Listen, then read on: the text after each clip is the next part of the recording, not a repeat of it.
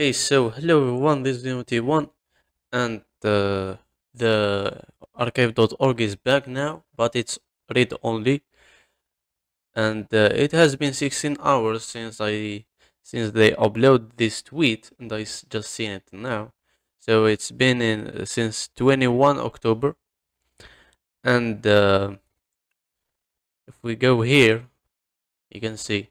But if you try to log in or sign up at the end, it will just not let you do that because right now it's read only and you can't upload anything. For example, yeah, I just clicked upload and yeah, there's an issue or whatever they say, but yeah, it's read only. That means you can't upload, but however, you can use the data there is here, as you can see.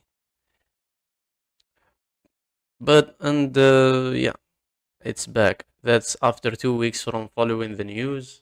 It's finally back, but however, hackers will always find a way to hack it again.